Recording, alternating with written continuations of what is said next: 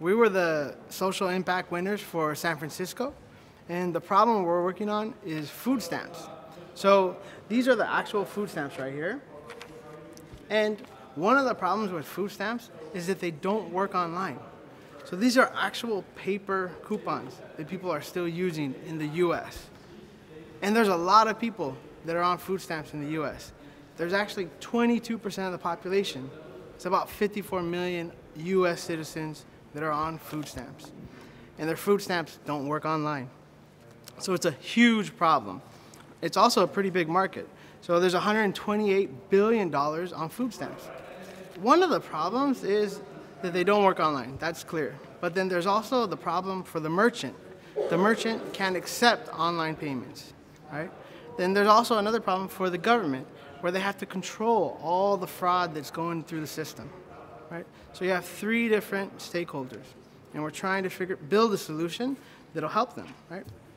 And that's why we chose to build on EOS, because it helps us build a product that we can scale out quickly to the users on the transaction side, and then it'll help us basically build a system that can be verified, not just by the merchant, not just by the user, or they can be audited by the government. So we built something. We built a mobile app that lets the user take their food stamps, take a picture of their food stamps, and then it converts it into a virtual card. And then using the virtual card, they can transact with the merchant, all using the existing systems that are already in place. So the merchant doesn't have to adopt crypto or adopt any other type of payment system. They can, as long as they can accept a virtual card, payments, right? They can accept food stamps now. So Kai's gonna give a quick demo on actually how it works. So, absolutely. Oh, before that, look, the market, it's really huge. And the thing, it's people like me, it's people like you, and I can tell you from my personal experience that when I was on food stamps 10 years ago, getting access to healthy food was really difficult because they couldn't afford transportation. So think about the 54 million in the United States, that you have women with children, you have a disabled community, an elderly community, and it's just inconvenient for them to get to the store. And it's 2019, it's like, don't you think it's time to use technology and upgrade the system to the digital world? This is what we built. So the user will order like they do online, and they're already very familiar with ordering online.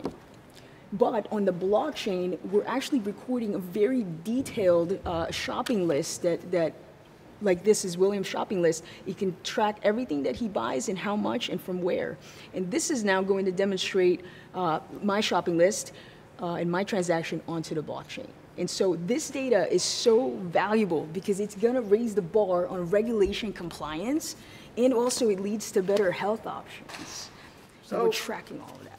So there's a real problem here. It's a real problem for real people.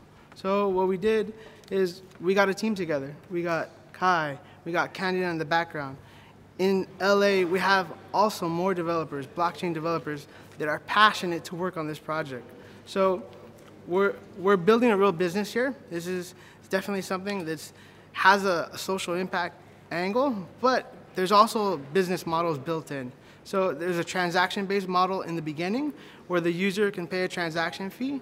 There's a blended model where the merchant can start paying transactions.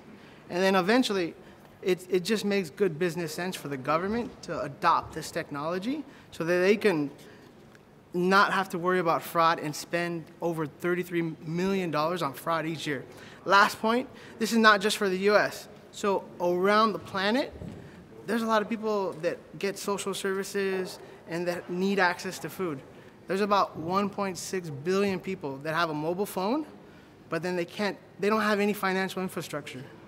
And then there's about $33 trillion spent on food stamps around the planet. So we're here to grow, and I just wanted to re-emphasize the team and how we're going to push this forward.